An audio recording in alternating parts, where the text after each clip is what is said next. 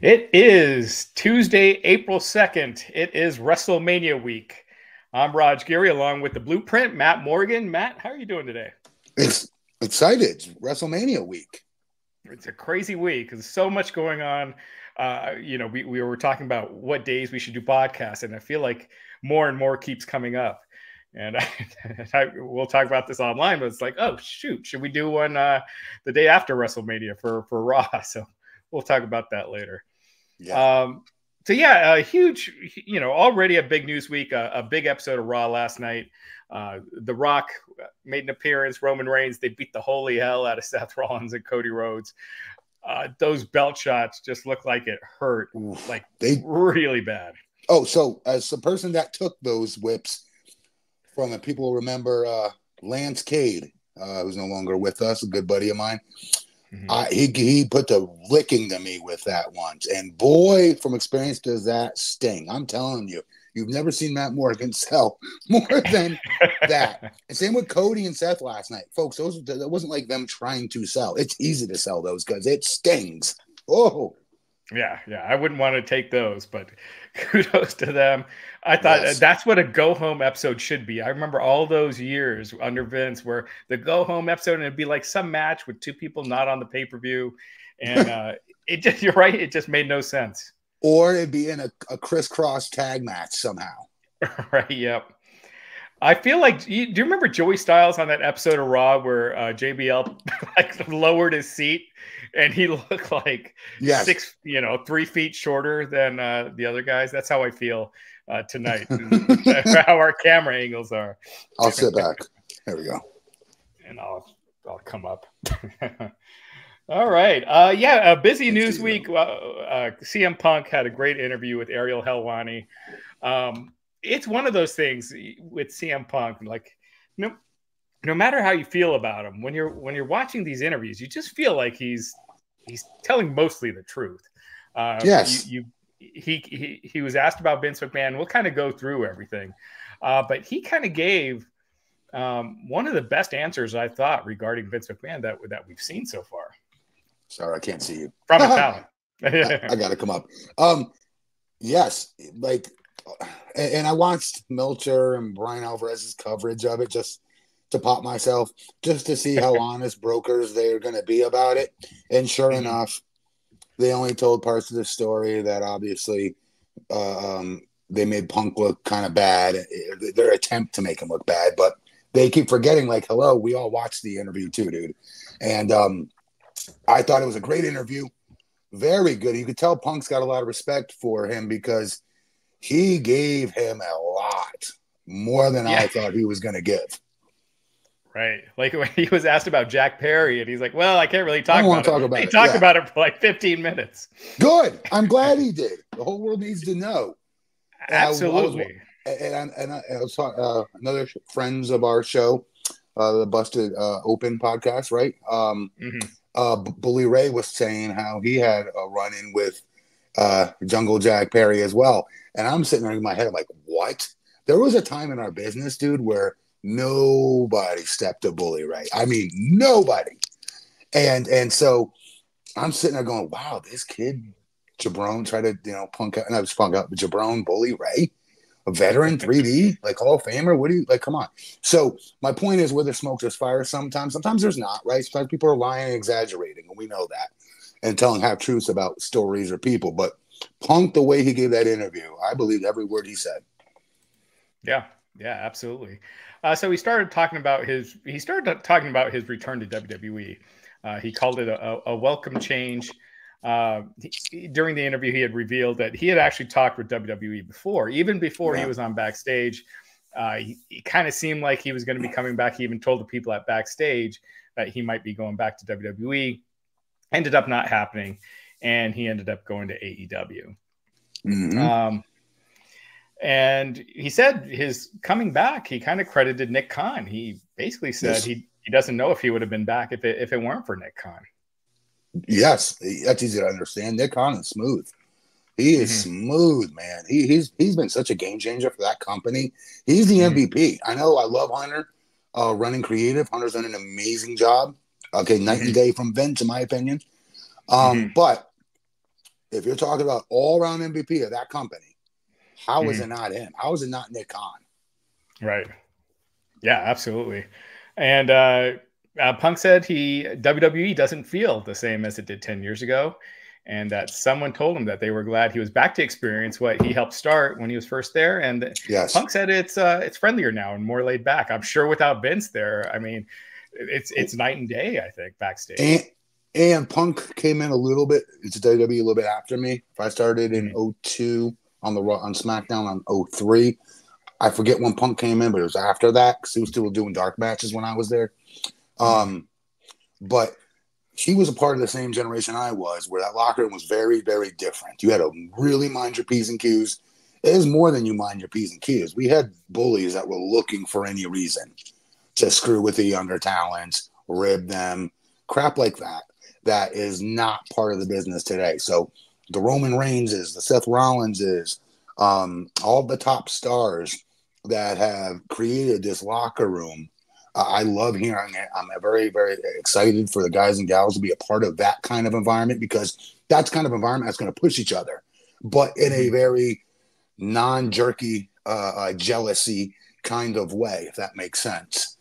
And we see it with the promos out there, right? They go after each other's throat, but at the same time, they all have one goal and mission, that it's the whole team moves this company forward. That's the difference between the locker room I was in versus the locker room we see today that Punk, I'm very happy he gets to be a part of and see. Yeah. Because some of the stuff Drew is saying about Punk on Raw is way more brutal than anything anyone said in AEW, but there's no backstage conflict. And MJF did get Punk a little bit, though, in that first promo. A little bit with the "You Can't See Me, Man" and King of Kings. Right. I watched it again today because I'm such an MJF mark. MJF's awesome. Stellar Justin Lopez noting that Punk debuted in ECW sometime in August of 2006. Okay, so there you go. That's how long it took him, dude. They're giving him dark matches and talking ish about him still at that time when I was there. Yeah.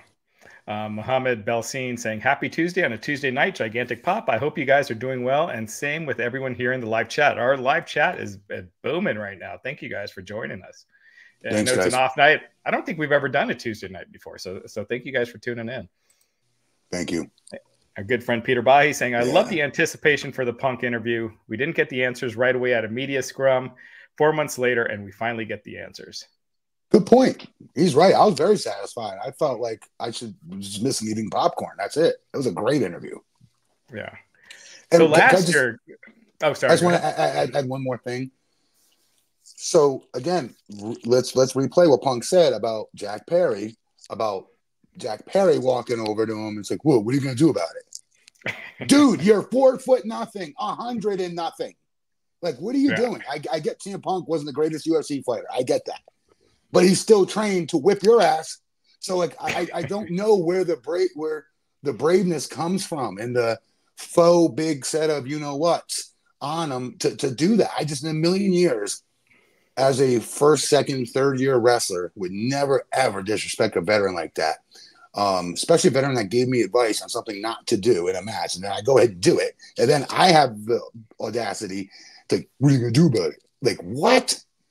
So like Dave and Brian were on the Meltzer rather were like making fun of CM Punk for like, huh, and he said that he did a good job of not kicking his ass. Like, really? Yes, really. Yes, that's a real thing. Yes, Brian. Yes, Dave. Yes. Yeah. He choked him instead of beating the piss out of him. He basically like restrained him. I get what Punk was trying to say. So he was being funny about it. Okay, so let's be honest. He didn't really shoot choke him. He put him in a front face lock to control the scenario. Okay, obviously, if he wanted to start kneeing him and punching him and doing that, I'm not saying I think choking somebody is a great idea. Let's be clear, so somebody doesn't take this out of context. But if you watch the interview and how he said it, he was saying it in a joking manner, in which he neutralized the situation without being legit physical by throwing punches and kicks and putting him in something and breaking a bone or tearing a muscle on Jack Perry or something like that. And I'm sorry, I still can't get over the audacity in that kid. I can't. And we'll get more into his comments about Jack Perry. I'm kind of going in order with what he said with my notes here.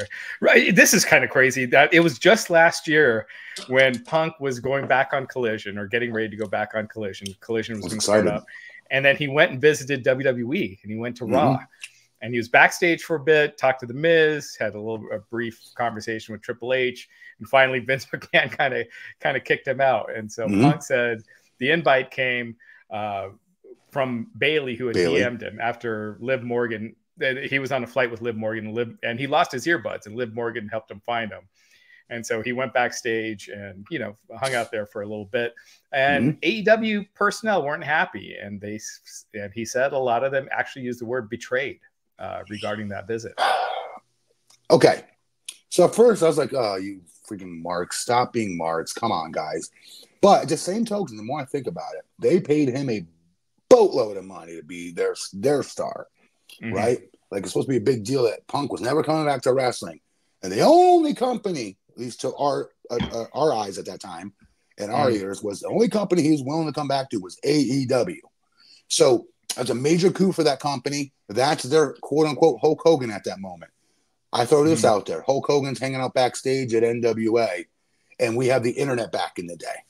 Right. How would that play out, right? So I see both sides of it. At first I didn't, because I'm always Team Punk all the way through on everything, even if he's wrong. but I'm being honest. But this one, I kind of see. I wouldn't say like traitor or betrayal, but I'd be like, dude, come on, man. Like, you're our guy. This isn't helping. What are you doing? Yeah.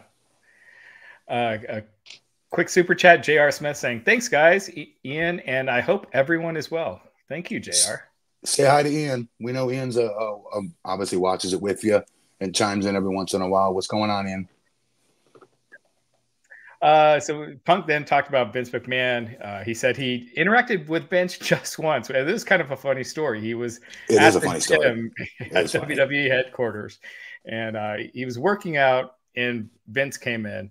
And I guess Punk was on the treadmill, and someone told him that, or he was on the phone on the treadmill, and he was actually talking to Nick Khan, and someone went and told him, hey, take off your earphones. Vince doesn't like that. Vince doesn't like cell phones being used while you're working out. So Meathead Matt over here is one of those as well. Like, if you're on the machine that I want to be on, and you're the person that's like jamming to your music, but you're in between your set and it's like going on 3 minutes, I'm like, come on. All right. But anyways, that reason why that story is so funny is because he was talking to Nick Khan, right, about the comeback. And that's what makes that so funny. I could totally see Vince like having a problem with that because he's such a flipping control freak. I could totally see that. But you'll get into it, so I'll let you continue. Sorry. So eventually, he saw McMahon. McMahon hugged him, welcomed him home. Welcomed him home, and said that they'd connect again soon. And that was the last time he saw him. Punk goes, and that's the last time I ever heard from him or saw him again. He's so funny. And then he got into the Vince component. Do you have any comments on that? Yeah. So on the allegations against Vince, Punk flat out said they're indefensible, they're horrific, and he thought Vince was an idiot for leaving, such a paper trail, and said he felt terrible for the victim. And he hasn't read through the lawsuit, but his biggest concern is for the victims. And he equated it with what happened with Chris Benoit. He noted that he saw Benoit's son before. He was wearing like the punk armbands, and he was, supposed to be Benoit's match that night when he didn't show up. And he noted that he can never wrap his head around what Benoit did. And that's kind of how it is with Vince. You just can't wrap your head around it. So this is the best by far. I'm not saying this is a Punk mark for all you Punk haters. I'm going to say, oh, man, you just like everything he says, which I do, by the way. I'm being honest, right? But for real, this, in my opinion, was the best answered Vince McMahon question, finally. Like, there's no perfect way to answer it, right? There isn't. But if you watch the tonnage, his facial expressions, there's no question he's not exaggerating when he says he's disgusted by it, etc. Not that it should be very tough to be disgusted with what Vince McMahon did here, folks. Obviously, every single human being with a brain in their head and heart in their chest, all are equally disgusted. There's not, somebody that's more outraged than the next. We all know how piece of ish that type of behavior was. Like evil is all I keep thinking of. Evil, like evil, something out of an evil horror movie. But he conveyed that in his thoughts, and he made sense of it. I thought the best I've heard any wrestler or talent or WWE official even try to pontificate with an opinion on what Vince has done here by saying, look, this might be the dude that brought me in, and at one time you're looking at him as a weird father figure in certain circumstances, and then you see something like this, and you're going, yeah, how could somebody do this to somebody? And immediately his heart goes out to that victim. I believe every word of that. You see it in his body language is important. Right. And just he came across so well answering that. The best of anyone I've heard publicly answer the Vince question. Yeah, and he gave this line. He said he ruined his life. He, meaning Vince, of course. He ruined his life, ruining other people's lives. Part of me is like, good, we got him. Now shuffle it into the basement. Yeah. Yeah, like you said, one of the best responses from a talent I've seen regarding Vince. Yeah, Cody had a good one originally, but this one was better. Yeah, I think Punk's was more blunt, I thought. Like Cody's was more diplomatic, but good as well. Yes. Punk talked about WrestleMania, said if he never headlines WrestleMania again, it's not a big deal. That's not his priority anymore. He confirmed that the original plan, he said when he came in that plans were kind of changing, but at the end, the original plan was for him to take on Seth Rollins. The Royal Rumble match was not changed on the fly when he got injured. Right. And so kind of what we knew already. It was supposed to be him and Seth, likely the main event of night one, and it didn't happen. Yeah, I mean, all true. And it was good to hear him come out of his mouth and him, say all that, obviously. Yeah. Confirm it. All right. So now we get into the Jack Perry stuff. Punk noted that, the Wrestling Inc. actually first reported that there was no one to pick up Punk from the airport when he got to London for All In. As many of us remember, the whole incident with Jack Perry was a backstage incident that happened months earlier. There was going to be a spot on Collision where they were going to use real glass, and Jack Perry was going to smash up a rental car. Punk told him not to do that, and Perry was going to go on a vacation after that and take a little hiatus. Punk put a stop to that, and that was kind of the end of it. We didn't really hear anything. Wait, Punk put a stop to his vacation? No. The using the real glass on Collision. Just wanted to clarify that. Okay. But at All In, they ended up. Perry ended up having a spot with the car using real glass, and he, before he did the spot, he tapped on the glass and looked at the camera and he goes, "Real glass, cry me a river." Clearly a shot at Punk. Can you please do that? First of all, can you do it justice? Do the quote right. Do it right. Go. Real glass, cry me a river. No. Is that right? No. Real glass, cry me a river. God, a smug little face. So these details actually had never gotten out, and so far I haven't heard anybody contest them. So Punk said what happened that first time backstage at Collision was that Jack Perry was throwing a hissy fit about not being able to use real glass. Like the doctor told him not to do it, and Tony Schiavone ended up going to Punk and saying, look, Perry's not listening. Can you say something? Yeah. And so Punk, was taking Collision seriously. Like that was his show. Yeah. And he went to Jack Perry and told him, look, you can do that on Dynamite, but don't do that on my show. You can do that on Wednesdays, but don't do it. And that was it. Perry agreed. And, that was the end of that. Punk said he spoke calmly. And and that was that. So anyways, the All In incident happens. Punk said he told Tony Khan to handle it. And Punk says that this is real. Tony goes to Punk, what do you want me to do about it? And nothing happened. And that's when Punk went and, confronted Perry backstage. But physically, the way he tells it, unless I'm misremembering what he said, that he walked up to Punk and said, do something. What are you going to do about it? Yeah. So what Punk said was he approached Jack and said, why do you have to do this dumb internet shit?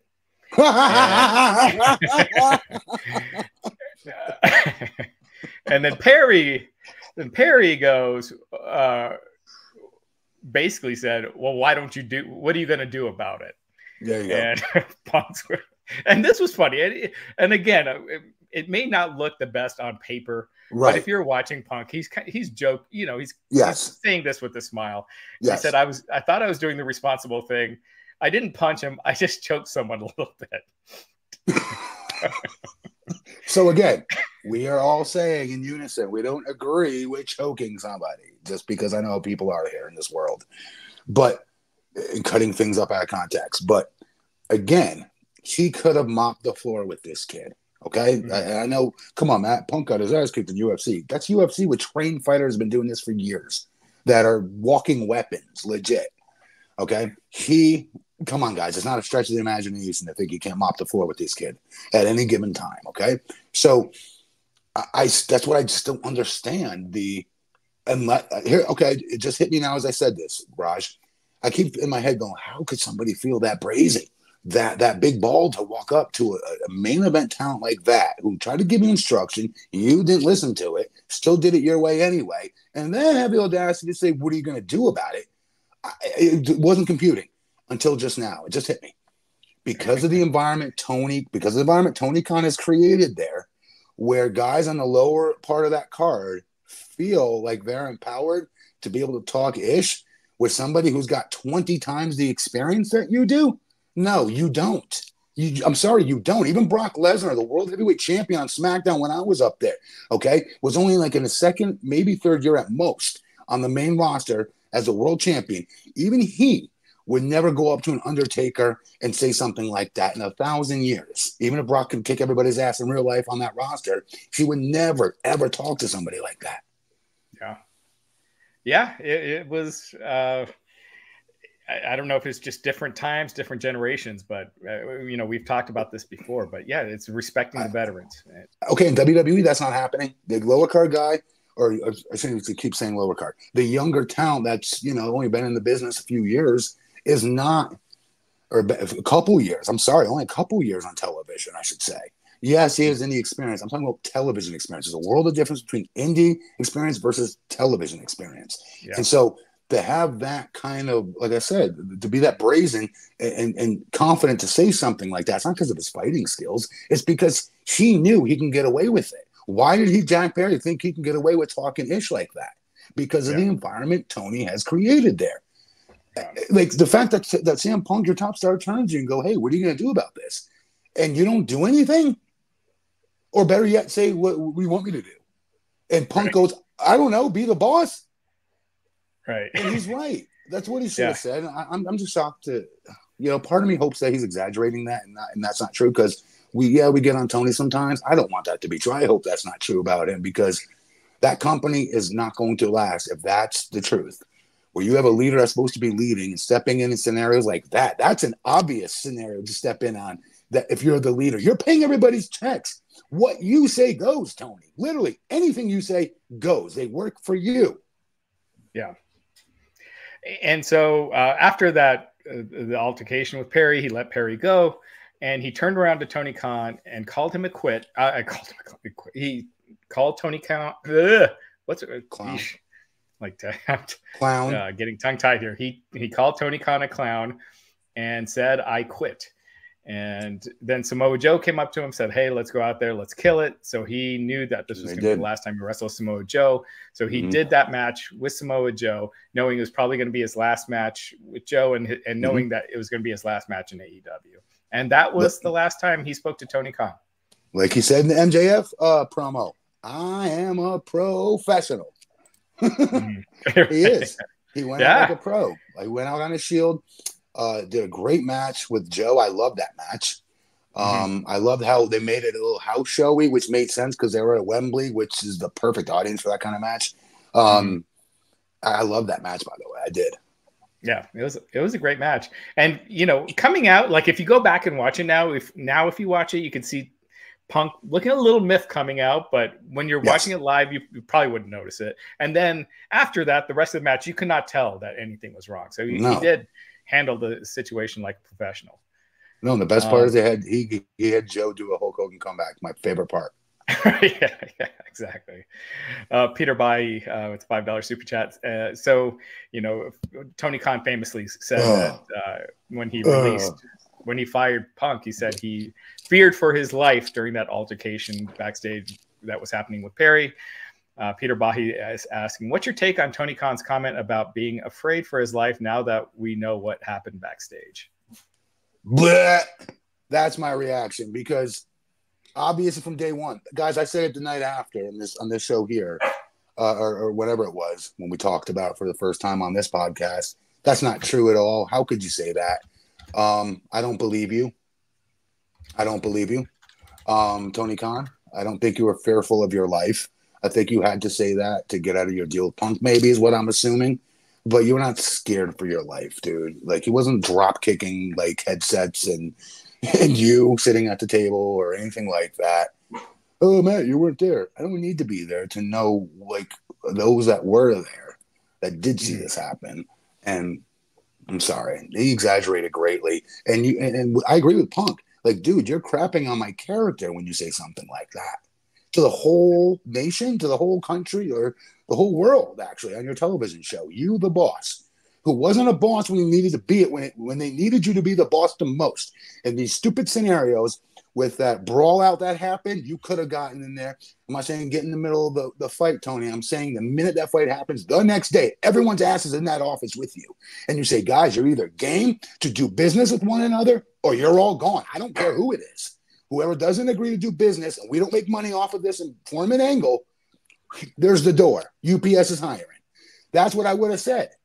And instead, he decides to be the boss and come out and then crap all over Punk's character by saying he was scared for his life. Maybe his attorneys pushed him to doing that. I hope that's what it is because, again, I want to like Tony. He's giving my friends like jobs and paying them a lot of money. And I would have loved to have that second alternative if I was still actively wrestling. So I'm trying to be as good as I can about this and being fair and balanced. But at the same time, I get fired up over some basic, obvious things. Yeah, and to your point, Punk's next comments were basically saying about Tony Khan, he's not a boss, but a nice guy. And I have heard that a lot. I've always heard that. Where everyone says that Tony Khan's a nice guy, but maybe, you know, not doesn't have that authoritative thing that's needed when situations like this pop up. And, you know, he was talking about Brawl Out, like you were saying, and he said it would have been easier for Tony to fire him. Instead, Punk said that Tony's idea was to create two separate shows. And Punk said he knew from the beginning that it wouldn't work. Well, why is that where his mind went? If you're Tony Khan, why is that where your mind goes? Hey, we're going to create a whole nother show so we could separate these guys? Again, your company. What you say goes. You say jump, they say how high. Everyone on that roster, from Punk all the way down. And you create another show just so they could keep these two parties apart from one another? No, get their asses in the room, hash it out, or there's the door. They would have hashed it out. Maybe Punk still would have been having kind of certain kind of feelings. Maybe he would have walked. So what? At least you would have got the respect of your locker room and your company, Tony, that you did step in. You did try to make money off of this. And, okay, Punk maybe didn't want to do it. Then that's not on you, Tony. That's on Punk. You know what I mean? Yeah. You didn't do that, though. Mm-hmm. And when I say this, bro, I hope everybody knows what we're talking about. I'm talking about the Bucks, Omega, the fight. Okay, sorry. Yeah, no, absolutely. And to Justin Lopez's point, with Brawl Out, Tony failed to take charge, and I lost hope. If he had mediated their beef, Punk versus the Elite would have been booked for TV at least the next 6 months. This proves his lack of seriousness. I don't think it's lack of seriousness. I think it's a additive of wanting to be liked by everybody. That's what it is. I think he's just bad at confrontations. Okay, then hire somebody. Hire right. your Johnny Ace. Hire your Axe, whoever that person is, to be the bad guy at all times. Yeah. Hire Haku, be the mediator. No one's messing with him. You'll be missing an eye if you try. Before we got some more really interesting stuff. I really want to get your thoughts on this, but real quick, like we said, this is our first time doing a Tuesday night. We're kind of doing this podcast anytime news breaks or there's something interesting. We're going to be doing a bunch in the coming days. We're going to do one after WrestleMania Night 1, WrestleMania Night 2. Hit that bell, hit that subscribe button. This is our best live number actually that we've done yet. And so we really want to thank you. It's our best live number for a night that we don't even normally do the podcast. So we really appreciate it. And if you guys can just take a second, hit like on this episode and hit that subscribe button. We really appreciate it. Yeah, like you keep saying, the bell, hit the notification, guys, because again, like he says, we don't know when we're going to be on. We go off of what's going on. If something happens like that, we're going to jump on it right away. And there's not going to be any heads up or warning.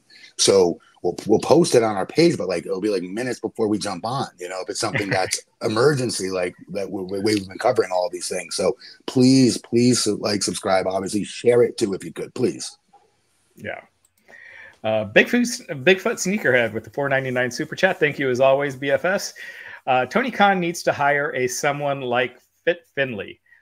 Okay. They need an authority figure. Okay, can I play my own contrarian to my own argument I just made that he has to hire an Axeman or the bad guy? Mm-hmm.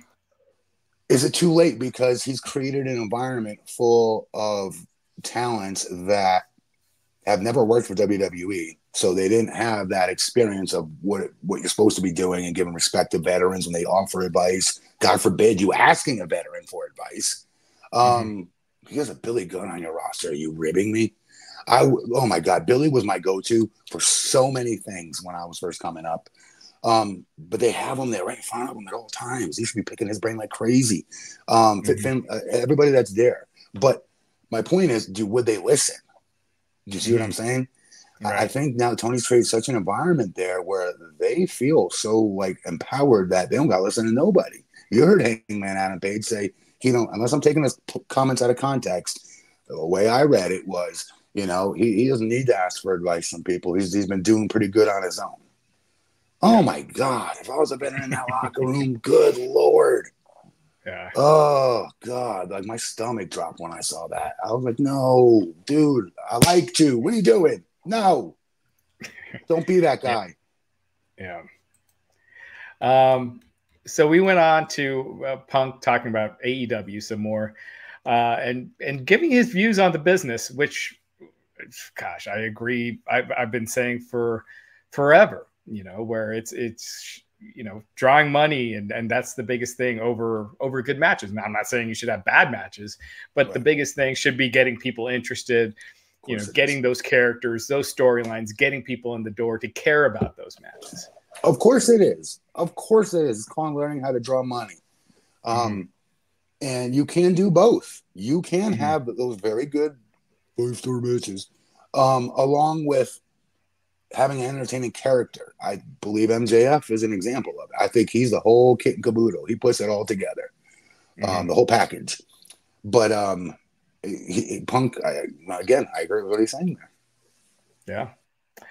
He said he was saying AEW is not here to make money. They're not here to draw, which that I disagree with, but he's basically saying that that's not their primary focus. When Helwani asked Punk, well, what is their primary focus? What do you think it is? And he goes, having good matches. Yep.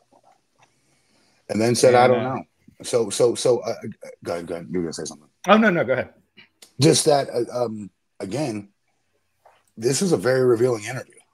And I know the Punk hater is going to be out like, oh, the sour grapes. And we're going to see some hater volley that will come back from AEW eventually, if it hasn't already happened. I'm surprised they haven't got on Twitter and start trolling about he's a liar. None of that happened and all this other stuff. But here's one thing I'll tell you about Punk. The dude doesn't care enough to lie. He just doesn't. I'm not saying he's perfect, but look at his body language. He's exhausted. He doesn't give an ish.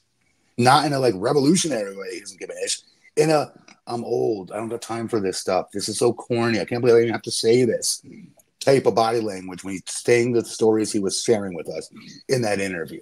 That's why I believe him. His body language, and again, his tonage. Mm-hmm.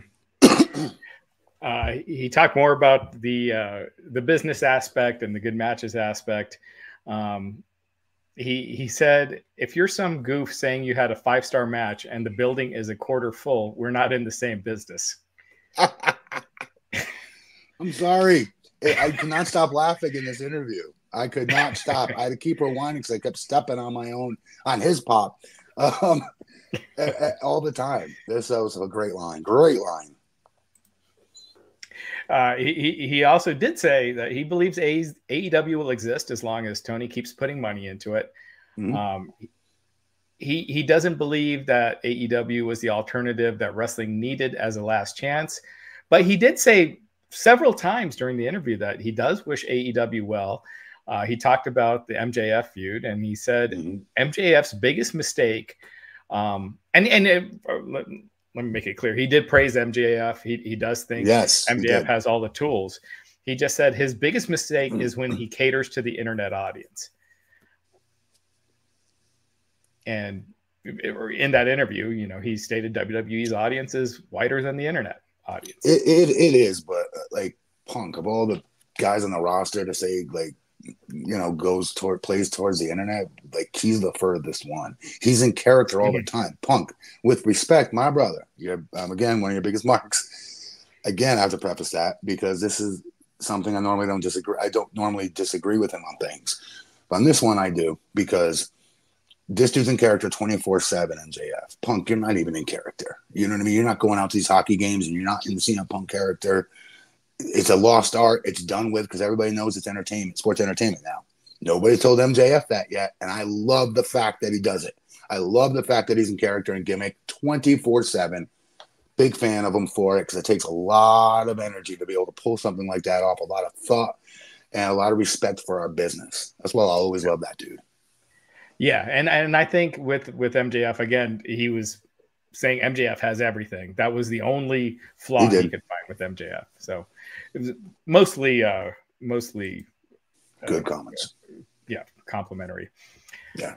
He talked about Hangman Page, which we kind of alluded to earlier. He said that when Hangman Page talked about protecting AEW from Punk, that whole promo that got everything off on the wrong foot, Punk said that him and Page had talked before and had planned out what the promo would be. And he, you know, kind of back and forth what they'd say, not scripted, but just kind of knowing what they would say.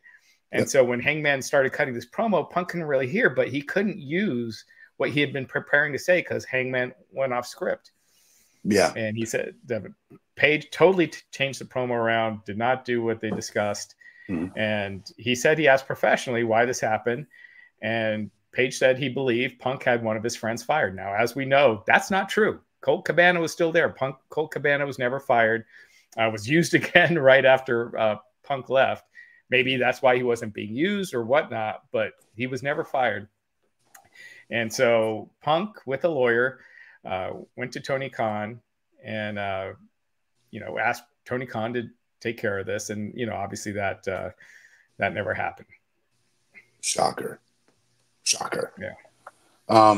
There's a whole lot to unpack there. That's a lot that happened. That last, everything you just said, that Punk said. I went back and watched that promo last night and again today before we did this podcast, just so I could pick up on anything I maybe had missed the first time I saw it. And if you watch Punk, he has his hands behind his back. That whole promo, when you see the minute Adam Page goes off script, watch Punk's hands. He goes behind his back, like holding his hands behind his back and making Tony Schiavone do his job and giving the respect to Tony, who's supposed to be the mic man that nobody in AEW ever gives them the credit to do their job. They always take the mic out of his hands and get out of the ring and cut their own promos. Then don't have a stick man in the ring at all, okay? Then don't. There's no need to have one. Just be like WWE where the wrestler comes out to his music, grabs the mic, and just starts talking. There's not somebody that's in the ring that's there to interview him. They just jabrone him and grab the mic and start talking. It's disrespectful and it looks lame.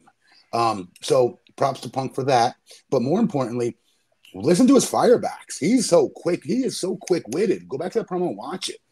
When he's like, where's all this hostility coming from? Like, where's this anger coming from? Like, I feel like you're taking this personally. I don't know why. I don't really know you. Like, it was a good promo, very good retort on his part. When he's just getting live rounds thrown on him, and everyone's going to say, well, Punk does it to everybody else. Shouldn't it be fair to be doing? No, not when you've rehearsed what you're going to say. And again, it wasn't word for word what they rehearsed, but when wrestlers go over promos and they're talents that are given the ability not to be fully scripted, but to give bullet points. Here's your promo, guys. Here's what we need to convey. You've got 6 minutes to do it, including entrances. Okay, no commercials. You've got it. We got to build to this pay-per-view. Go ahead, guys. Trust you guys to do your thing. That's how it works when you trust your talents to cut promos and not give them a script. Okay, so from there, that your talents go in the locker room and they say, okay, here's what I'm going to do. I'm going to basically just start off by saying, hey, look, I don't like you. I think you're ugly. Blah, blah, blah, blah, blah. And then the other guy goes, well, you know what? I think you're ugly. Blah, blah, blah, blah, blah, blah. And I'm going to say that. And you go back and forth, not word for word, but a certain gist of what each are going to say. And if there is a one-liner in there that's meant to cut and dig deep, you do share it and say, hey, look, I'm going to hit this. I think this will be great if I hit this. It's going to add more gasoline on this. Are you cool with it? Yep. There you go. Yeah. And famously shortly after that Page promo, Punk beat Page for the title. And then shortly thereafter, he got injured and wasn't back until September for All Out.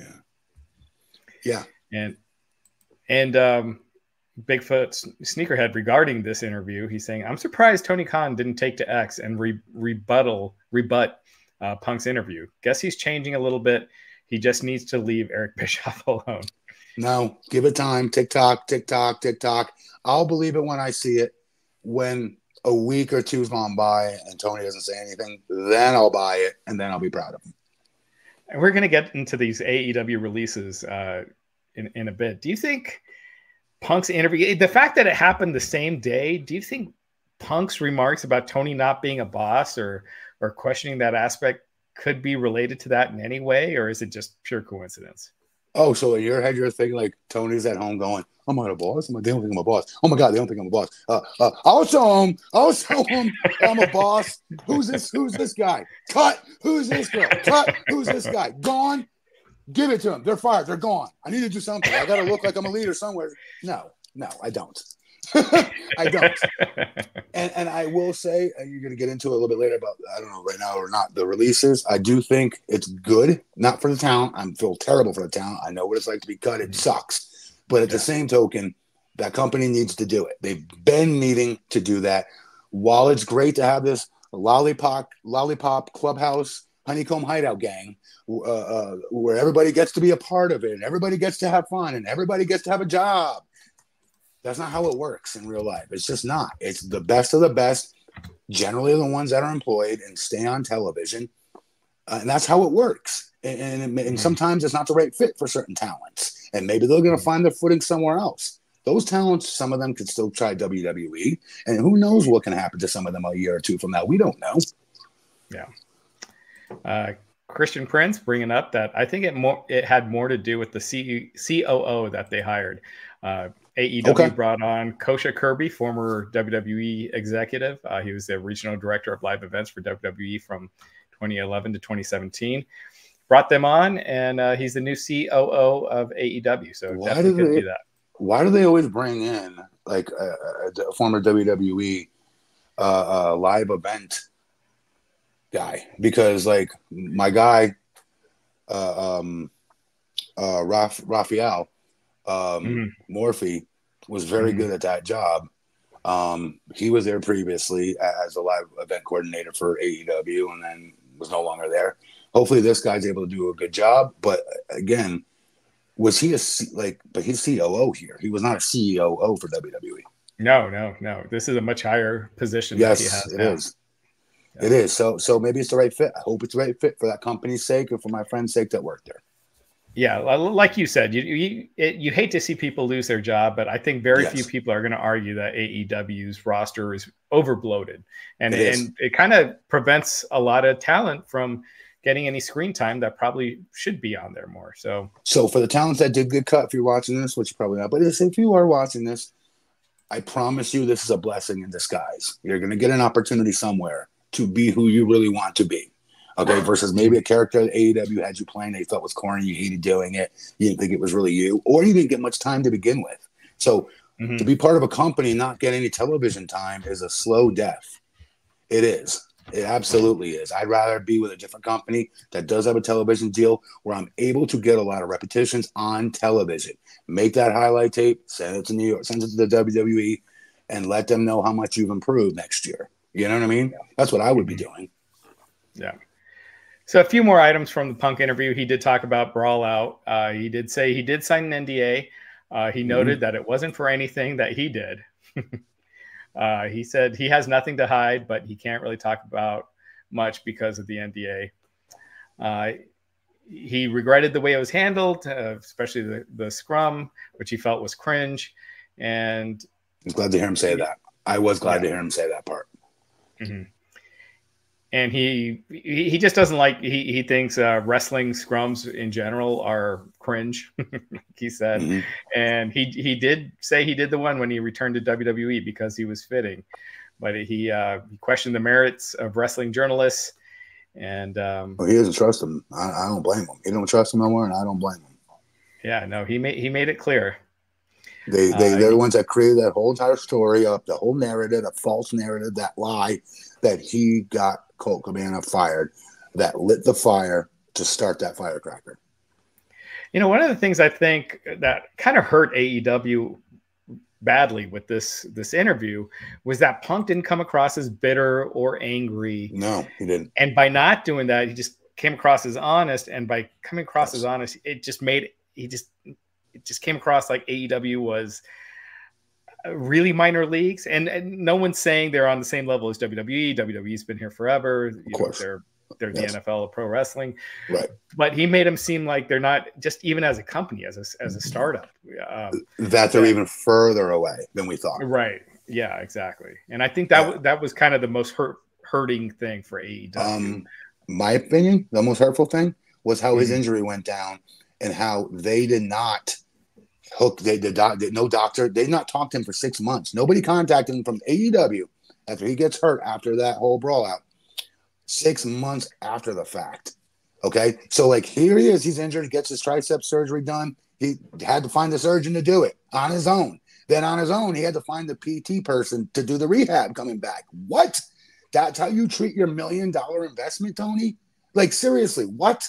I mean, unless there's something that I'm not understanding in this story, and maybe the attorneys told Tony, you cannot talk to this guy because of these lawsuits that are potentially happening. Maybe that's why. If that's the case, I don't care, Tony. Somebody else talk to him. I don't care if it's a janitor. Have somebody representative of AEW call that guy. How'd the surgery go? You doing okay? Okay, here's who we think you should use for PT. Thank God for Doc Samson, who was, again, WWE true and through. That's where he comes from. So, because he's a professional at what he does, he did follow up and see if everything's okay with Punk. But again, nobody in leadership did. And that should all be operated and done by the company. That's not spoiled that WWE does that for its talents. That's how every major league sports organization works. The company, you actually get into arguments sometimes with the company on what surgeon they want you to see versus the one that I know might be better. You have to go with what they say sometimes. You got to listen to them. And that's the environment I come from. And so I was shocked to hear that they didn't give. That was, to me, the most shocking part of what he said negatively about AEW, in my opinion, honestly. And even more shocking. And you read my mind because I was just about to get to that when you start talking about it. But he said after Brawl Out for 6 months that no one talked to him and that he paid for his surgeries himself. And he found the surgeon. Yeah, he found the surgeon. He had to take care of everything. He had no help from AEW during that time. Now, it's one thing if he was released, fired, of course, then, whatever. You're on your own. They should still pay for it because it happened during the match with Moxley. Yeah, technically. it's believed to have happened during the match with Moxley, and if it did, they should have definitely paid. But yes, regardless, he's still under contract with them. He wasn't fired, you know, and he's your top star. It just seems like between that and not picking him up at the airport, it's like, this is your top star. What is going on? Like, that's what I mean. Again, the buck always stops with the leader. And everybody bags on Tony. Probably sounds like I am, and we do sometimes. But it's like, what? Something needs to happen here. Whether Tony hires somebody to be that front man and be that quote unquote leader, then so be it. But somebody needs to do this and be this entity, because Tony's not doing it. Mm-hmm. He said with Collision, you know, he didn't think it would work in AEW, didn't think the separate shows would work, but you know, he did what he could to try, and he kind of made Collision his show. And so you did hear these reports of him not wanting certain people backstage and things like that. And that's pretty much why Punk wanted that to be, you know, basically his responsibility and build that brand as much as he could. Okay. So there's a second thing here. Maybe I didn't like, okay. So when you're a top star, what you say usually goes. This is how wrestling has always worked for decades. You're the straw that stirs the drink, right? So therefore, you're supposed to be able to have, like Hulk Hogan always got to do whatever the hell he wanted, and Stone Cold, everybody gets to, you know, call their shot because they're the draw, right? That's how it works. With that said, though, I didn't think that was in good taste to be able to want his own show where nobody else can come, and it doesn't look good. In my opinion, it would have looked better. He's like, I don't know why we're doing a separate show, Tony. I'm cool with working with anybody, even though I might want to tear their faces off in real life.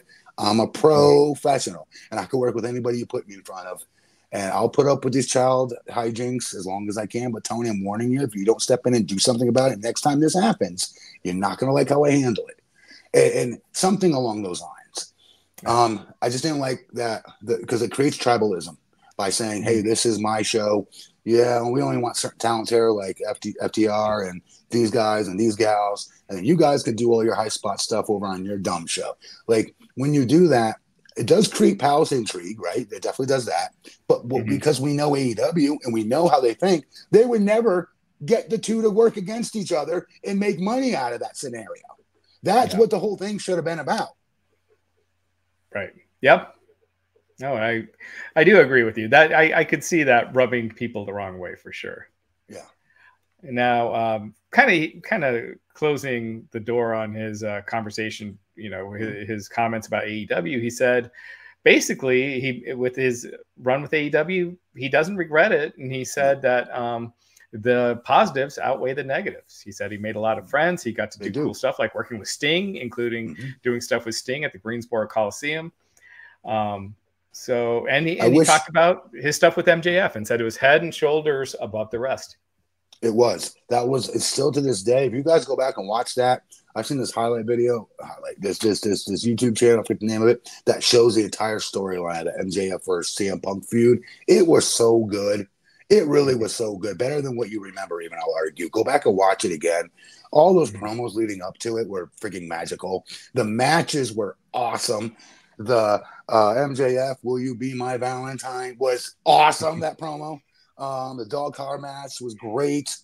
MJF calling himself the devil, like, you know what I mean? Devil's greatest trick. You know, he's so good. That whole storyline was awesome, and I still think it's underrated as hell.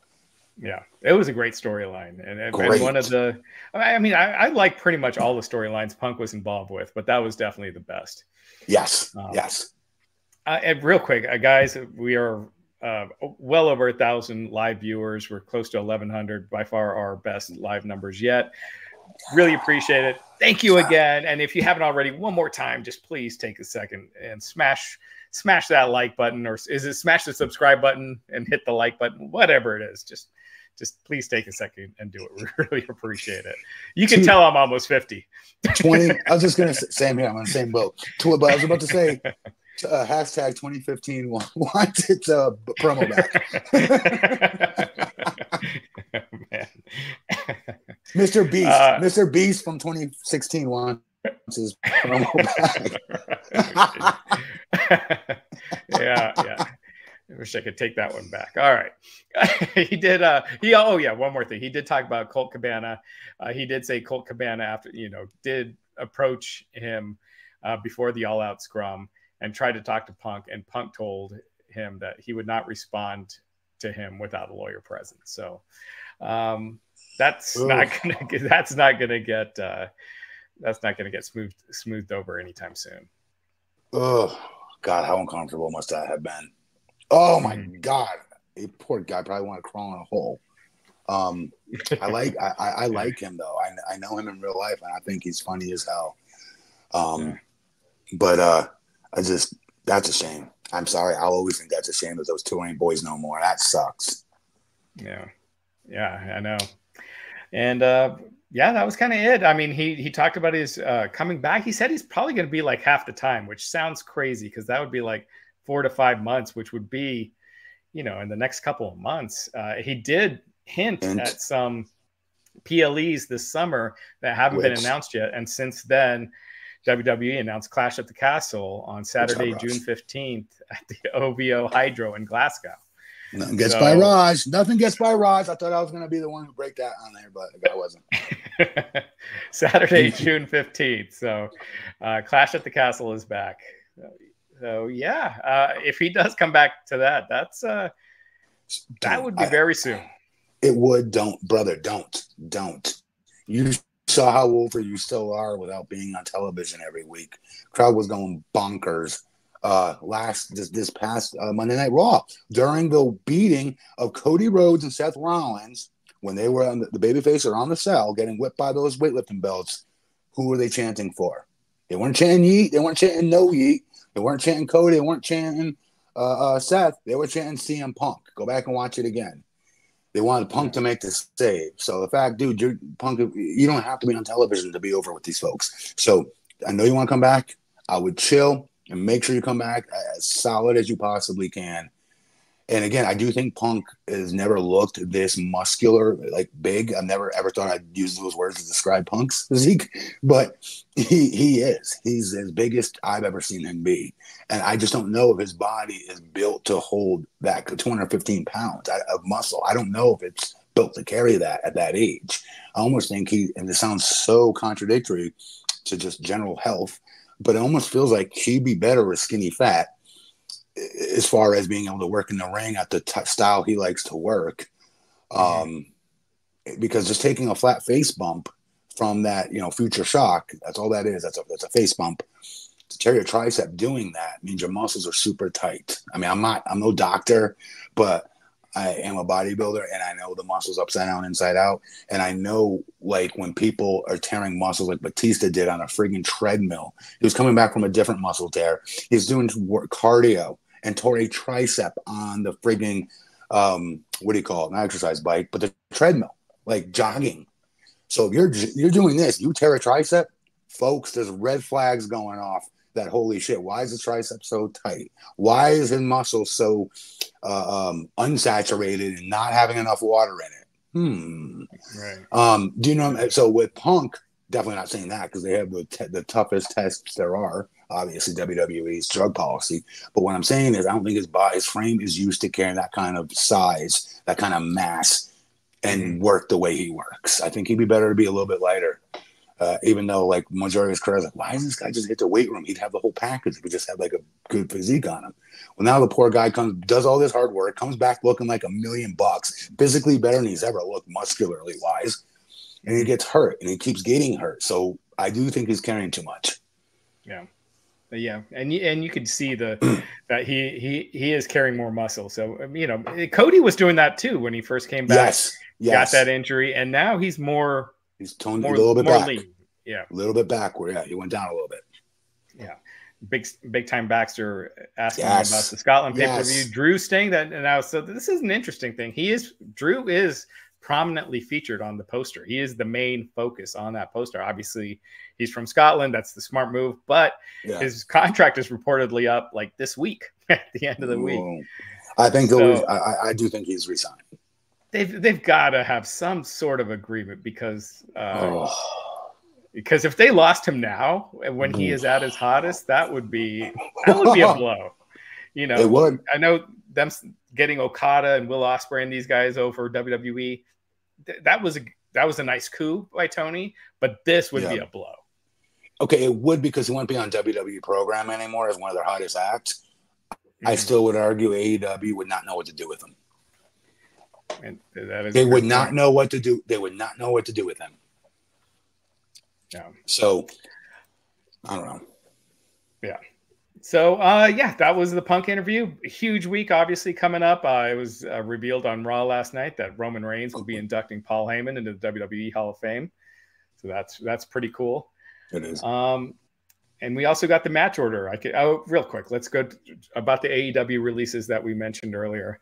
Also, I want to talk about what happened on SmackDown and Raw real quick with Rock. Sure.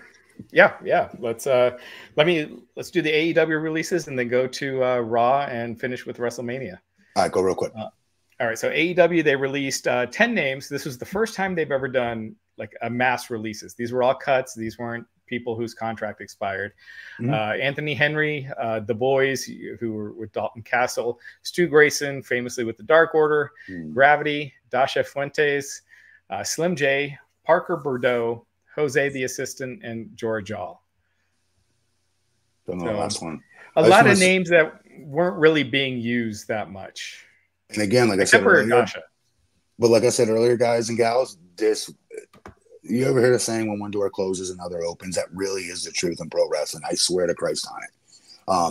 Make the most of this opportunity, though. If you weren't being used on television, no offense, you shouldn't want to be there anyway. Like, you don't want to be the one that's just coming and catering every single week and never getting on television ever. You don't want that. That's a slow death, and it's going to slow your progress as well, especially younger talents. You need to be in the ring wrestling every single weekend, whether that's in front of 20 people, whether it's in front of 5,000, whether it's 60,000. You have to be in the ring every week in order to continue to improve if you're newer in this business. And also, you got to try different things out for your character. How are you supposed to develop your character if you're not getting repetitions to try them on audiences? With no house shows, essentially, nowadays, it's even harder for you to do that. That's why you really need to find a show, whether it's Impact, maybe it is some of these other companies, maybe it's in Japan, I don't know, but get something out there you could put on tape, I'm so old, something you can put on film, though, right? And share it all over social media about maybe a new character you're trying out. This is your time to swing for the fences and do you. This is a good thing, I promise you guys.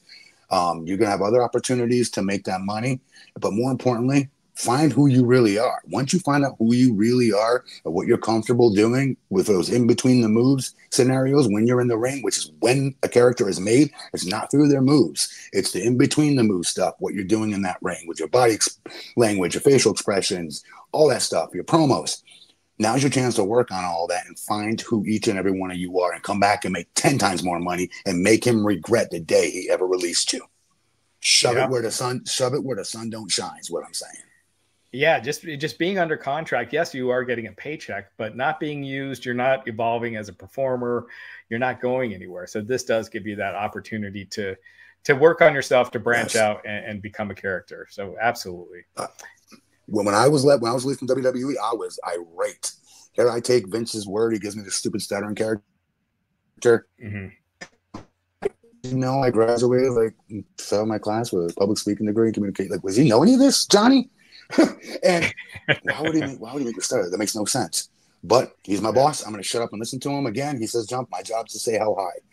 And so when I got released, though, I made sure that wherever I was going, I'm going to make more money. And two, I'm going to make them regret doing that. And I got that. I got that call about a year after my initial release when I already decided that I was going to be staying with New Japan at that time.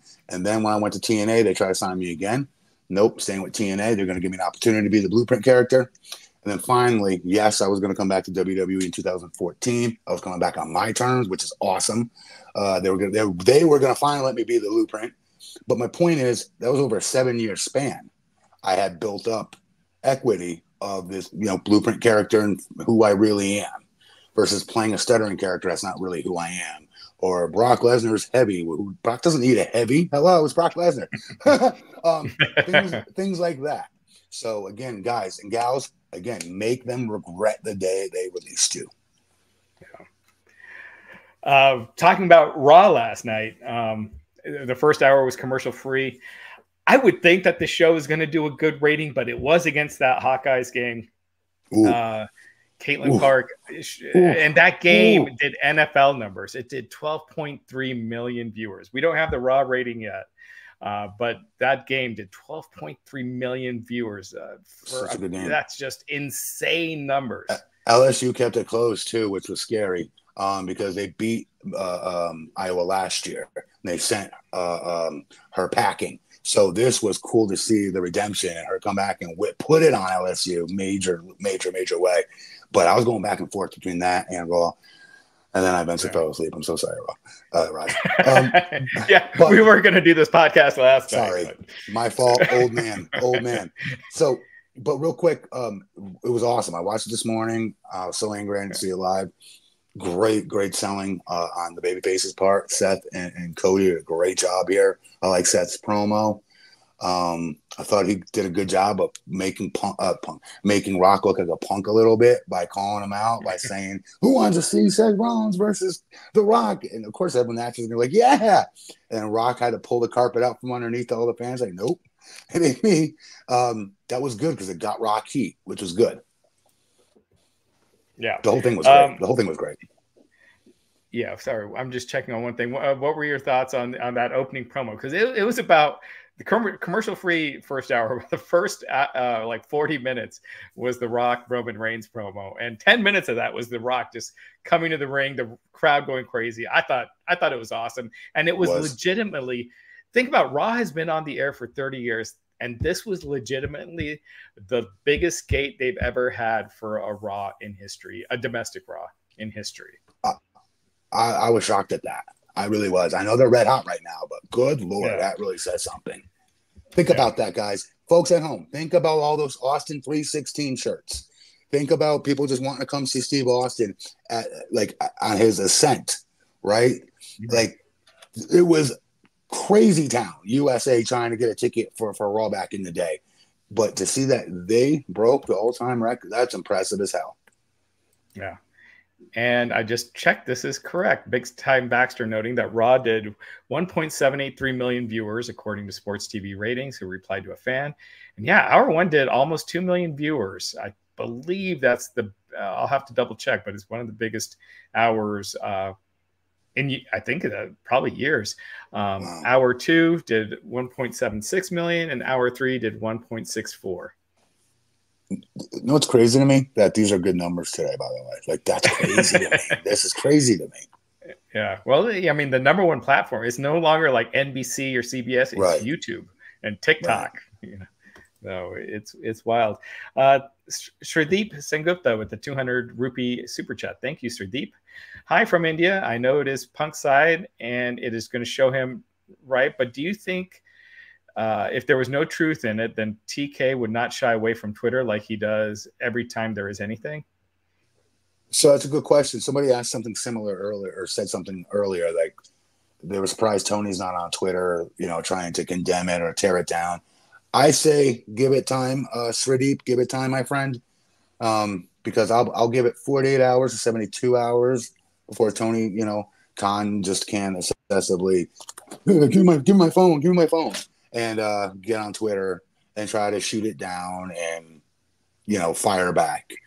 But let's see if he doesn't. I hope he doesn't. Because it's just going to make it worse. It's going to draw more eyeballs that maybe didn't see that interview from the AEW fan point perspective. Maybe it'll draw eyeballs to seeing that interview, and they're going to see all the other things he said about AEW. I wouldn't, Tony. I'd let it go. Let dead dogs lie. Yeah. Do you think he just avoids interviews for a while now, or does he do the usual, "Oh, I can't talk about that," or "I'm not"? He go back to our earlier episodes. What have I always said, Raj? He should not be doing the interviews to begin with. He's not the person that's supposed to draw fans to the arena to pay their hard-earned money for a ticket to see wrestlers. Okay, he's the boss of the leader, so-called leader of these wrestlers. Yes, but he should not. You never saw Vince McMahon doing more interviews than his top stars going into Mania season. No way. Right. Hulk Hogan was all over that place. Stone Cold all over the place. The Rock all over the place.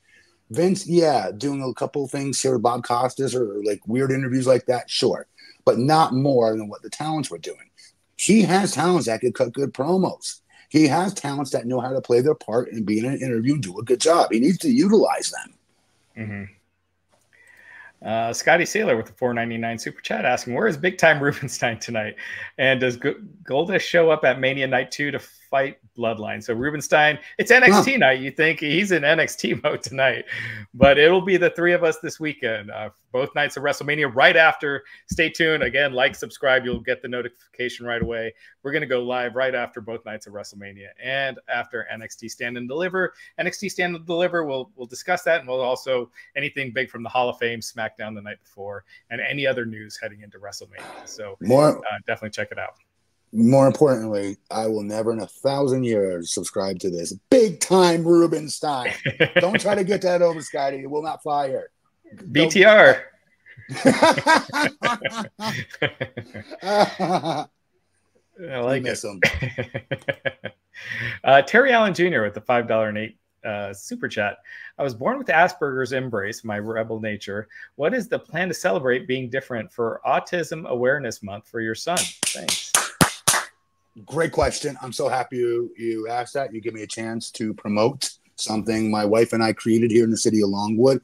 It's last year we had our first. This year will be our second annual City of Longwood Walk for Autism Awareness and Inclusion on April 27th, 11 a.m. to 1 p.m. at Reiter Park in Longwood, REITER Park. We have it's a completely free event, and it's an event that, as an autism family, I can speak from experience that there's so many services here in this community for my son that we know he needs, but there's so many others out there that maybe we're not aware of. It's not just my family, it's every autism family. We keep learning more about the bevy of services that could be out there.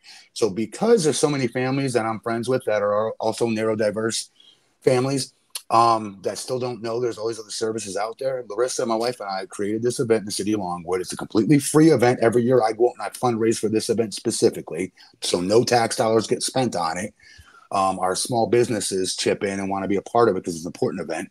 And the theme is, yes, it's a walk where we walk around the park in unison and to show a solidarity between neurotypical and neurodiverse peeps, all of us combined as one.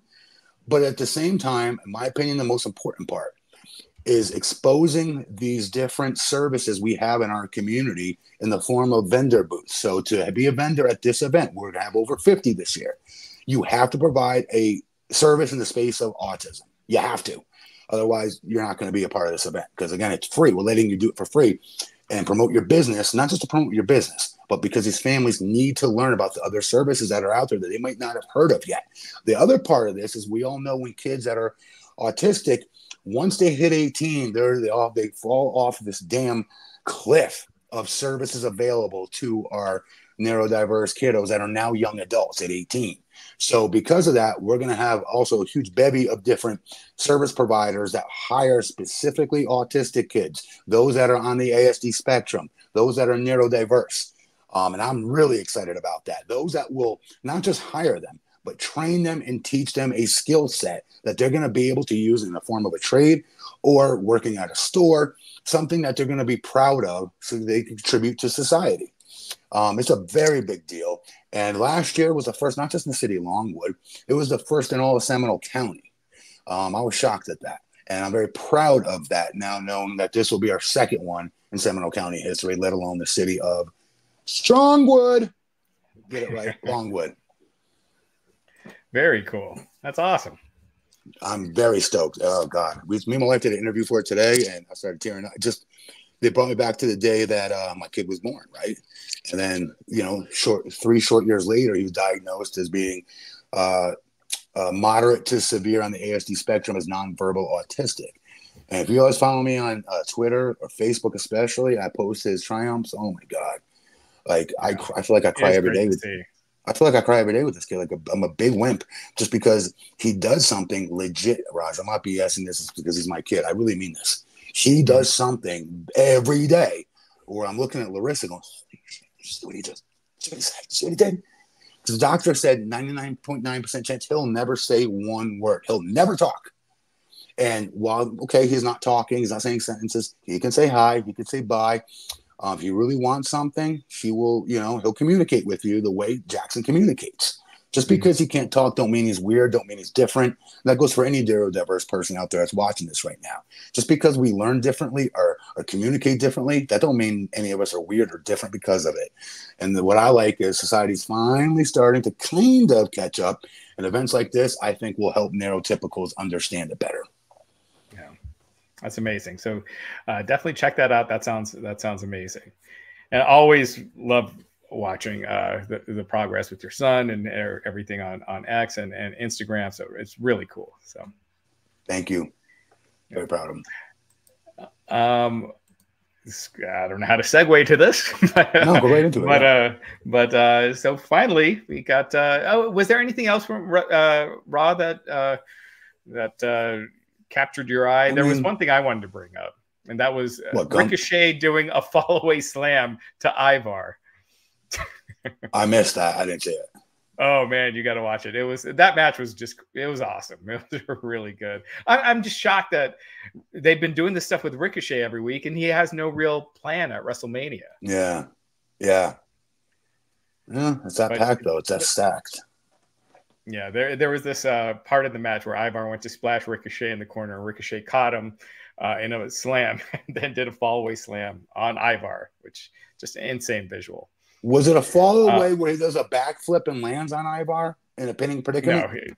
No, it was the Razor Ramon normal fall away slam. Okay. Yeah. I mean, so what I used to call that, I used to call that was one of my moves I used in my sweet arsenal of 7 moves. And yeah, I would just say sack of shit, SOS, when I'm calling it in the ring. SOS, what? Duck one. Because that's what they are. SOS. Yeah. Sack of shit. Yeah. Nice. All right, so we got the match order for WrestleMania night 1 and night 2 as of right now, and what's on each night. So night 1's going to open with Rhea Ripley defending against Becky Lynch. Yeah, and then going on to the 6-pack ladder match, Judgment Day, DIY, New Day, Awesome Truth, New Catch Republic, and A-Town Down. There'll be some cool high spot somewhere where somebody almost dies. Great. Yeah. Then Rey Mysterio and Dragon Lee versus Santos Escobar and Dominic Mysterio. Okay, because Dom's in it, I'm interested. That's it. Yeah. You think Bad Bunny will be involved again this year? Gotta wonder. It'll help, but I don't care if he is or not. Then Jey Uso versus Jimmy Uso. Good. That's gonna be good. That's gonna be really good. Yeah. Jade Cargill, Bianca Belair, and Naomi versus Damage Control. High expectations of this one. Huge expectations here. Yeah. Gunther against Sami Zayn. Going to be a great match. Underrated match of the night, potentially. Yeah. And then the main event, The Rock and Roman Reigns versus Cody Rhodes and Seth Rollins. It's going to be awesome. And for those of you... oh, I'm sorry. You broke up there for a second, Matt. There's nothing really to add to that tag match. Everyone knows it's going to be awesome. Yeah, for sure. And we did a podcast on. Yeah, no, I can hear you fine now. And for those of you, we did a podcast on Sunday where we gave all our predictions for all these matches, our WrestleMania preview episode. So if you haven't checked it out, check it out on this YouTube channel or on the podcast version, the audio only, which you could subscribe on iTunes, Google Podcast, Spotify, everywhere you get your podcast. So that's night 1. Before we get to night 2, we'll get a couple more of these super chats. Jay Hudson with a $10 super chat saying, what do you make of the CM Punk comments that AEW isn't in the business of making money and calling Tony Khan a money mark? What is the difference between Triple H versus Tony Khan? And Punk also made the point that he feels like guaranteed contracts ruined wrestling. Yes. Because they're not fighting for the house. You're absolutely, he's right. But at the same token, I mean, I fed my family off that guaranteed contract. I was able to buy a home and our vehicles with those guaranteed contracts. So I can't complain now and be a hypocrite, right? But again, I wasn't one that's drawing the house like he is. So maybe he's got a different, viewpoint because he is the one that puts asses every 8 inches. If you, Jay Hudson, you go back in the beginning of this podcast, you'll see I literally answer that question like almost verbatim, except I do not compare him to Triple H because there is no comparison. I'm not saying that to be disrespectful to Tony. I'm just saying Triple H is you can always tell he's a leader. He's an authoritative position. and knows when to step in and be a leader. And so far, Tony, from what we're hearing publicly, at least from Punk in this interview, it's not looking that way. Maybe there's other instances where he is, and maybe we just don't know. And to be fair, we shouldn't know. It should stay backstage. I don't like when everything gets, all palace intrigue gets completely revealed to the public. I usually don't like that. Yeah, and to be fair, Tony Khan is kind of doing the jobs of Triple H and Nick Khan, you know. Yes. AEW. No, not kind of. He is. Yes, he is. Yeah. And Nick Khan, I mean, he's a beast when it comes to making money. I mean, he's all about it. And you're seeing it now. And these sponsors, I mean, we'll see how that Prime bottle looks on the mat at WrestleMania. But Won't matter. Yeah, exactly. He's making that chatter. It's going to be the most financially successful WrestleMania of all time. This is going to be the most financially successful year. So Nick Khan knows what he's doing. Scotty Sailor with the $4.99 super chat. BTR is over, so we got to let him know. Does Boder Punk interfere in Seth Drew allowing Priest to cash in? Love you guys. Ooh. Does Boder? What does Boder mean? Well, he means CM Punk, but I don't know, maybe a weird typo. But okay, a CM Punk interfere at that match, allowing Priest to catch in. That would be a good way to do it. Punk lays them both out, and then Priest music hits. Because I did want to see Punk eventually win this championship belt, whether it's from Drew or whether it's from Seth. I don't care. But that's months off in the distance. So maybe they do it this way because Damian Priest does have that briefcase. I do keep forgetting that. Yeah. I just don't think, I'm sorry though, you got to give it to Drew though. Drew's got to have a little bit of a run with this title because he deserved it. He's earned it. You can argue so is Damian Priest, but Damian Priest is not on the same level right now as Drew McIntyre, respectfully. Yeah. All right. If Drew resigns, and you've got to think he's going to, but of course he is. Until he has putting it out there that he's not. He is going to sign. All right. Night 2, WrestleMania. It's actually going to open with Seth Rollins versus Drew McIntyre. That makes sense. I would want that match if I was a champion, and it's Roman and Cody that I know everyone's wanting to see. Yeah, I would. If I'm saying Seth's shoes, I want that first match. But do you think if they're doing a title change, they have it on first? Yes, because they're doing a title change later that night in the main event anyway. And they've done it before. Seth Rollins beat Brock Lesnar in the opener at WrestleMania years ago. Philadelphia Street Fight. Bobby Lashley and the Street Profits against Final Testament, Karrion Kross and Authors of Pain. Got friends in this match, and I got to be honest, I'm not drawn to it. Yeah, I agree. I don't care, but happy a couple of my guys are going to get a nice payday out of it. That's about it. Yeah. And then we got LA Knight versus AJ Styles. Ooh, yeah. Sign me up on this one. Yes, definitely. I cannot wait for this match. Yes. Yeah. Triple threat. Logan Paul defending against Randy Orton and Kevin Owens. I think this is going to be underrated, too. I think this has a potential to be another really great Mania match. Yeah. Then Io Sky against Bayley for the WWE Women's Championship. Yeah, Bayley's going to win this match. We all think that. It could be a good match, but the storyline is better than what the match, in my opinion, could be. The match could be great for all I care. The storyline behind the match, though, is so damn good, so fascinating and entertaining. I love what they've done with the layers to this particular storyline. Yeah. Then finally, the main event, undisputed WWE Universal Champion Roman Reigns defending against Cody Rhodes. So 6 matches on night 2, 7 on night 1, and The Rock is on night 1. So you got to think there's going to be a lot of stuff on night 2, and obviously The Rock, you'll see him on night 2 somewhere. You will.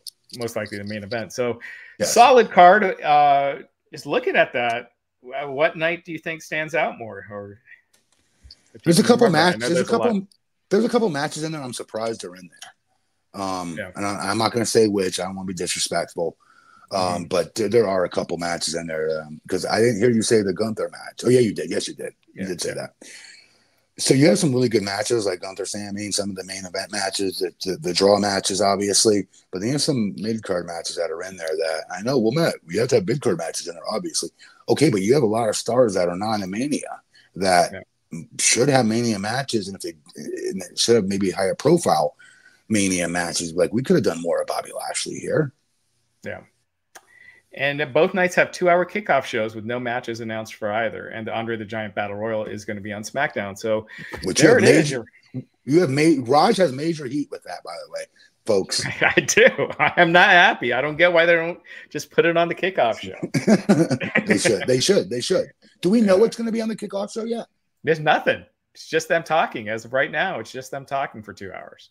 CM Punk's going to be on both nights, be it Big E, but good. I like that combo. Will they both be on at the same time? Sheesh, I'm forgetting right now. But I hope so, because they're a good combo, those two together. They are. They did that WrestleMania kickoff show, and they were really good. They were really good. So, well, awesome, guys. We best numbers ever. We really appreciate it. Like and subscribe, and we're going to be here all weekend. So definitely subscribe and keep checking us out. How many viewers do we have? Live viewers over 1,200 now. Yeah. All right. So because with so many here, I don't want to just run away from you guys and leave you. If it's cool with you, Raj, could we also quickly talk about Friday Night SmackDown? Because I never got a chance to talk about that with you guys. Yeah, sure. Last Friday night, not this past Friday, but the Friday before, where Rock beat the bejesus out of Cody Rhodes. That was on Raw.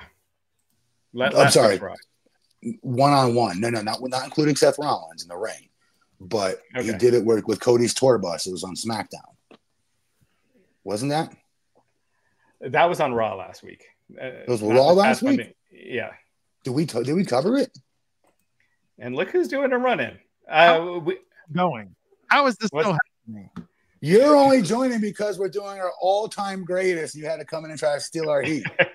I wasn't even watching. I just finished that other thing talking about NXT. So, Big Time Rubenstein. Yeah, that's your new name. BTR.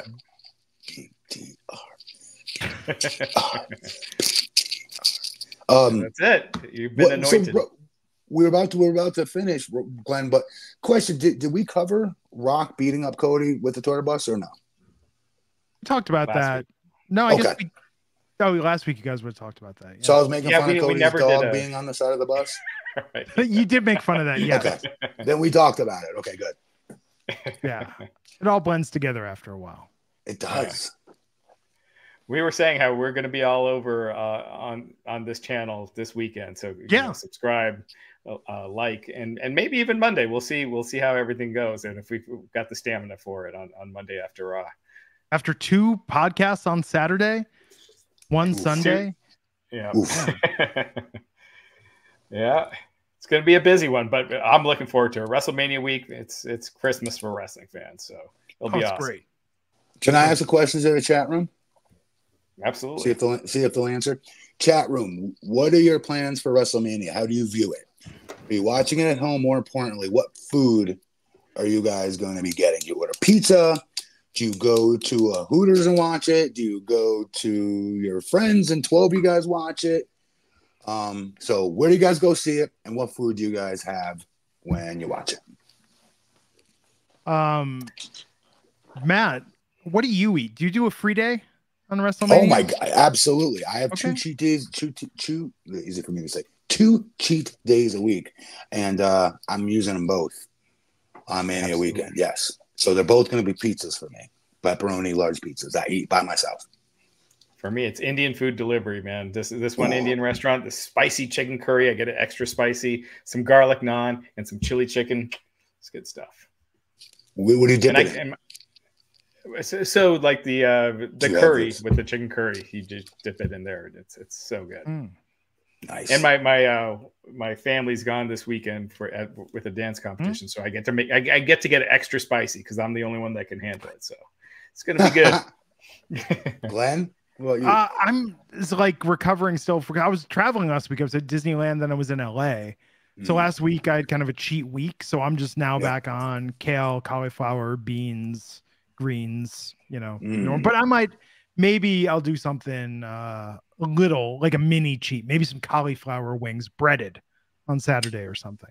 So since I was 6 years old, I've always associated pizza and Tostitos with salsa for some reason with WrestleMania. Tostitos.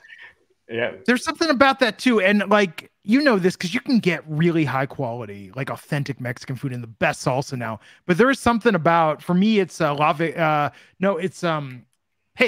There's something about pace picante sauce with the green lid. It just takes me back to being a kid. So for me, it's the is that the hot one? Because the hot pace picante sauce is that's red. Hot's red, medium is yellow, green is mild. So when I first started Wrestling Inc., this was back in like '97, and in one of my posts, I remember mentioning that I was a big fan of pace picante sauce, and a fan of the site sent me this gigantic case of pace. It was like 24 bottles. It was the first time anyone had ever sent me anything on the site. Yeah. Remember it to this day. It was awesome. It's awesome. Some of these responses, Sue Haynes saying chicken, taters, and onion rings. There we go. Good choices. Good choices. Those are good choices. Yes. Abs saying friends, lamb shawarma, and kebabs. Ooh, you guys got good eclectic tastes. Much better than me. Miss WWE Girl 2 is going healthy, saying watching WrestleMania 40 at home and making a healthy dinner. There we go. At least one of us are responsible. Good job, Miss WWE Girl 2. And Francisco's with you. Very excited. Pizza at home on night 2. And then we got a couple more super chats real quick. Scotty Sailor, thank you again, Scotty. $1.99 super chat saying BTR as it were in the house. Big time inside. Hashtag as it were. If you know, you know. As it were. If you know, you know. And our good friend Bigfoot Sneakerhead, $1.99, saying he's going to Wale Mania and then to WrestleMania on Sunday. What? That's awesome. BFS, I went to Wale Mania a couple times. BFS, how have you not messaged me this? You did not tell me you were going to Mania. That is awesome. That's cool. Yeah. Have fun, brother. Send us notes if you can. And yes, please. Yeah. Good idea, Ron. It's going to be good, man. I mean, there's so much to look forward to this weekend. Yeah, I just think there's going to be so many high points, right? Like there's not a lot of filler matches on any show this year. And in fact, I mean, it's overflowing into Friday now, you know? My only like small gripe, and I'm being spoiled by this Mania. I know I am, right? Cody's finally winning the belt. It's all I seem to give a crap about, right? So it's finally gonna happen, and I'm still bitching, right? Well, here's what I'm bitching about. It's that Bobby Lashley Prophet versus Karrion Kross Rando 6-man. Like that, I'm good friends with two of the guys in that match. They're gonna get great paydays, like I was telling Raj earlier. I'm happy for them for that. It doesn't belong on Mania. It does not belong on Mania, though. My opinion. Promo on social media last night. He does great social media promos. Those are his best work, I'll argue. He does very good work when he's able to control the environment and the editing and things like that. He does really good work on social media posts. With promos, but like just the match itself, it just feels forced, and I've not been given enough repetitions to care about Karrion Kross and his new group. Yeah. I hate him saying that. I hate saying that as a friend, but whatever. I'm supposed to tell you guys the truth. I mean, well, yeah. Oh, go ahead. No, I mean it'll be a good match. It's just that the story they've told to date has not. Yeah.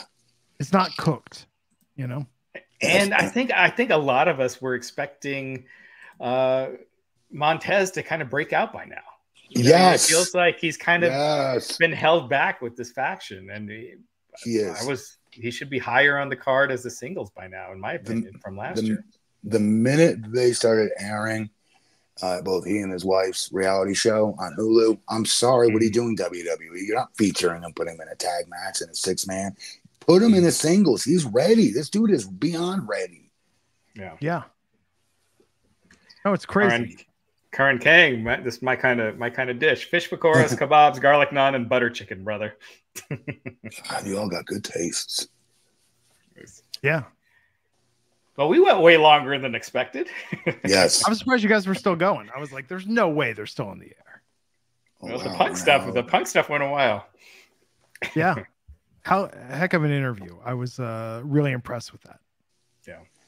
And let me ask you a question. When he was talking, Glenn, did you get the vibe that like he was purposely trying to go out of his way to like stick it to AEW, or did he come off like honestly, like I don't want to talk about this. This is so annoying. I hate even have to bring this up, but look, this is how it went.